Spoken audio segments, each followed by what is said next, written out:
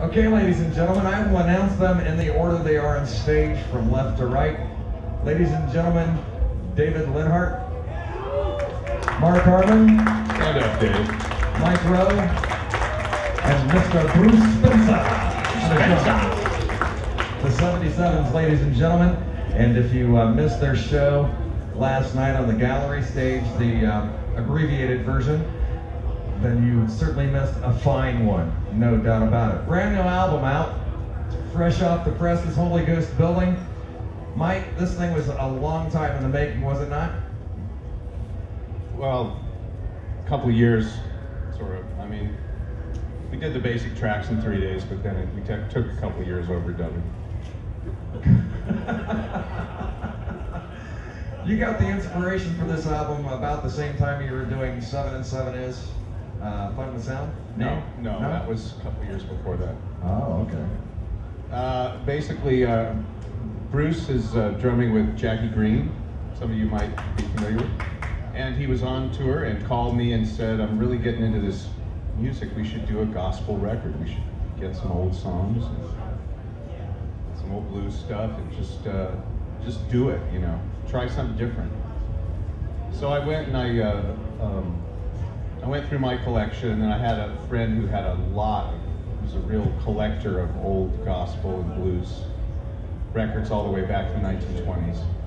And I listened to hundreds of songs and filtered through them, tried to pick ones that moved me lyrically and musically, that had something special about them. And then we booked a studio for 3 days. We all set up, and it was like a large, kind of about almost as large as this tent. And we set up live. We had a couple of different workstations where Bruce had one drum set in one side of the room, one on the other side. And the methodology was, none of the guys had heard the songs except for me. And I had them all on tapes. So we went to the other side of the studio. I said, all right, check this one out. And I pressed play, listened to it. Nah, let's do another one. Press play. Yeah, that's good. Okay, let's do that. All right. Went to the other side of the room, picked up our instruments. Bruce counted it off. We played it through. No rehearsal, no knowledge of the tune or the changes. You know, we ran it down a couple times, and when we got one we liked, we moved on. We did that for 3 days, and we had about 10 songs, 10 tracks or 11 tracks. In the middle of that, there was an original one that we composed on the spot, just to take a break. And some of the ones that we ended up using were ones that were just warm-ups, just to check the instruments and make sure the levels were good. So then when that was done, a few months later, we went back in and did the electric guitars, and I added to the guitar that I played that day. And then several months later, about a year later, we did the vocals. And then about 18 months after that, we did the background vocals, and then we mixed it, and that's it. And I'm sure all this was amidst of the tour with Mr. Pritzl, correct? No? Was it after? I suppose I toured in there somewhere. Yeah, we all been touring, working. You know, we're all trying to make a living doing music, and that's, you know, that's difficult sometimes. So if you're, you know, unless you have a record company who's giving you $1 billion to do all this, basically you have to do your own records on your own time. So we did it as we had time to do it. But I'm glad we did, because we had a lot of time to work on it and really listen to it. And what's really cool is that after 2 years, it still held up. We still really liked it. So that's when we knew we had something good. I'm certainly enjoying the album. How long did it take? How many tracks, total tracks, did you go through before you narrowed it down to the tracks that you got? How many total songs did you have selected? Well, we didn't record any more than once. We used everything we recorded. Well, yeah, but how many did you sample before you actually determined, yeah, we're doing this? I don't remember. I don't think it was that many. I probably brought in like 30 or 40. I think we just threw out a couple though. So there were about 20 throwaways then. No, we were eager to get on it. So Mike showed us a couple that we didn't like, we throw them out of the way, but pretty much we were determined to do whatever we had in front of us. We picked the Alison Krauss tune, that was cool. you know, a couple Carter family, Bill Monroe. And the blues guys are like Blind Willie Johnson, Mississippi Fred McDowell, Skip James. Lester Flatt, Earl Scruggs got in. And Doctor, what's his name? The preacher guy? oh yeah, Reverend Gary Davis got in there. Do you feel like you took a lot of liberties on the album from the way they were originally written? Some of them, yeah, but some of them we stayed true to, I felt, at least kind of a rock and roll version of what it would have been. So, yeah, a few of them were radical revisionist type jobs, but then some of the other ones, we just played them straight. You know, we didn't try to make it fancy. It's like the deal was the three of us had to sound good doing it, you know, as a rockabilly kind of trio thing. But they're pretty true to what happened in the room. That's that record. Let's shift gears a little bit. I want to ask you guys about the Strawmen. Is there anything in the future from them? We all talk about the Strawmen a lot. Yeah, I'll let Dave have that Dave one. answer that. Well, we've actually been writing songs for at least the last couple of years, and we probably have, I don't know, 5, 6, 7 of them in the can already that need some arrangement work. But I mean, there's definitely a future. It's just a matter of getting us all in the same spot at the same time. The last version was done kind of similar to the last Sevens record, where it had to be done over a long space of time. And I personally would like to do it in a single moment, you know, when we're all looking at each other in the same room. So I'd really like to hold out until we can actually do that. And Mark, brother Bill is participating, correct? Still? Yeah. Nice answer. No, he's still writing lyrics, you know. He's up in Portland, and Dave's in Atlanta. I'm in California, so it's kind of tough to do anything but send music back. Can't hear you, Mark. Big mic. Oh, Hello.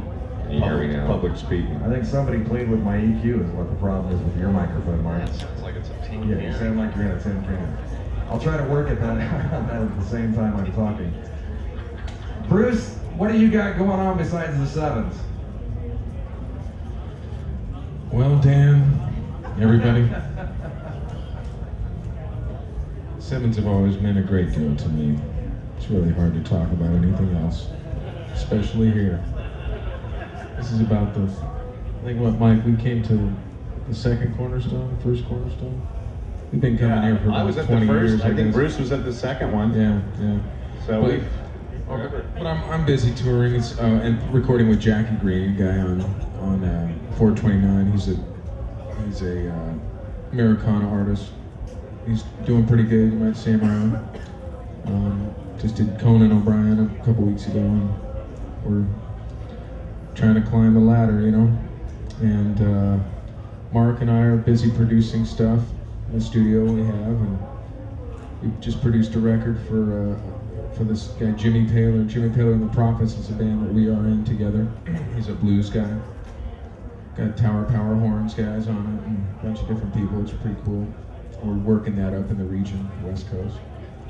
And Mark and I are really busy doing another project that I'm the lead singer on. Mark's the composer, and that's pretty cool. So we're gonna kind of present our little label here by the end of the year. We got a few projects on it, and so that's what we have. Do you have a name in the working?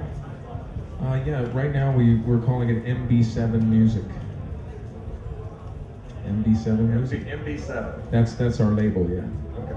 Yeah, so we'll be, you know, if you're interested in keeping tabs on us, we'll make a way to connect to it from the web, and we're pretty excited. We've been really working a lot. We've got a bunch of really developed music, and it's very exciting for us.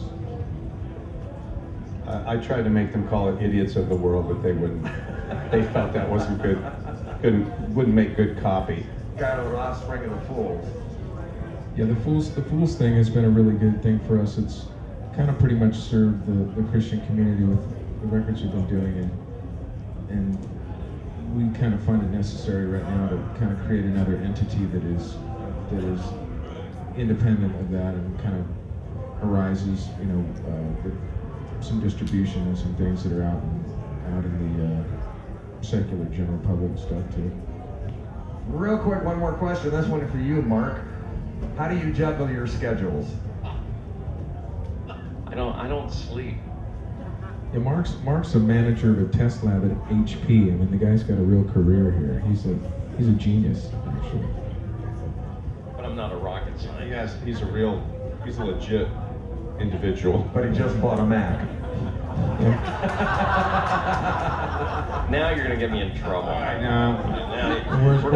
We're crossing the line now. I follow in the footsteps of the great starving artists like my idol Mike Rowe. I have a Mac. No, but I starve.